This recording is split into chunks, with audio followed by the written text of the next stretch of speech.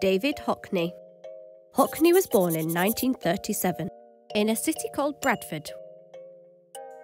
He lived with his parents and grew up with 3 brothers and 1 sister. After he finished school, he attended Bradford Art College in 1953, where he achieved a first class in his degree. It was here he learnt about the fundamentals of art and mainly used oil paints. After he graduated, he wanted to go on to do better things. So he left Bradford and headed to London to study at the Royal College of Art. It was here that he became one of the main influences of pop art. Pop art is based on popular culture such as celebrities, music, advertisements and more. After a few years in London, he moved to Los Angeles in 1964. He was mesmerised by LA swimming pools and other glistening surfaces. He was inspired by how water interacted with light.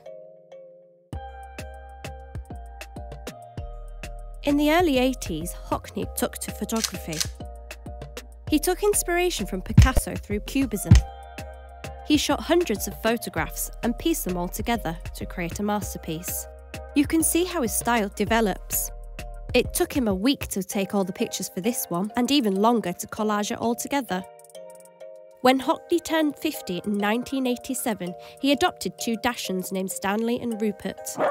They soon became his best friends, and also the subject of his artwork. His friend back in Yorkshire, Jonathan Silver, transformed the Salts Mill building in Santerre, which is on the outskirts of Bradford, and he wanted to showcase Hockney's artwork. He transformed this dilapidated building into an incredible art space, which also helped bring some economy into the suffering village at the time.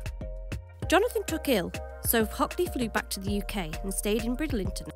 He drove across the Yorkshire Wolds to visit Jonathan in Wetherby, before he sadly passed away.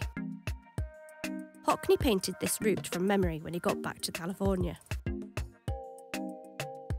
In the early 2000s, Hockney decided to travel a bit of Europe. He used watercolours while still maintaining the bright, bold colours he loved to use. After travelling, he returned to the seaside town of Bridlington in East Yorkshire. It was here he developed the love of the Yorkshire Wolds. The rolling hills, woodlands and farmlands inspired his artwork. And he often returned to the same places to capture the landscapes in different seasons. In 2008, he permanently moved to Bridlington. He started to explore digital art by using apps on his iPhone. Still using bold colours, he captures the subjects with great detail. Hockney also used his computer to create and manipulate his artwork.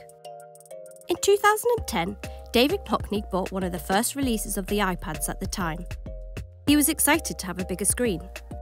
He returned to California for a trip and produced these iPad drawings of the Yosemite.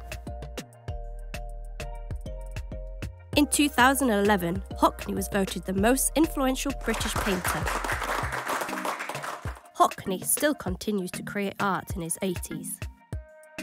So let's have a look at the timeline.